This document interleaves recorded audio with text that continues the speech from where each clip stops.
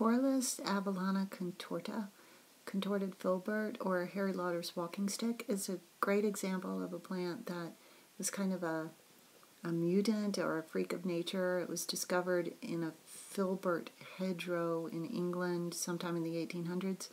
And whenever you have sort of just like a mutation that happens on a plant, it's not going to be usually able to be reproduced by seed, because it's just sort of this odd mutation and of just a small part of the genetic material.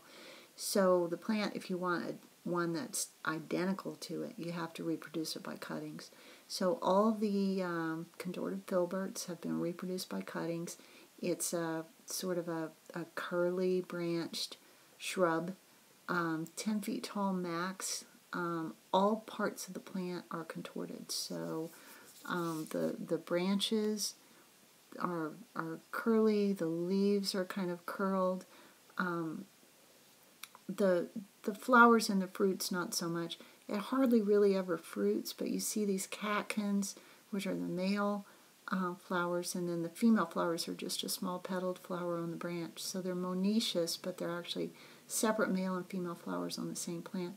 They hardly ever fruit, but occasionally they do, but not heavily.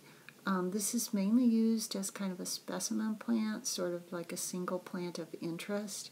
And the most interesting part of the year is really when, in the winter, when the leaves are off, you can really see the curly branch structure during that period of time.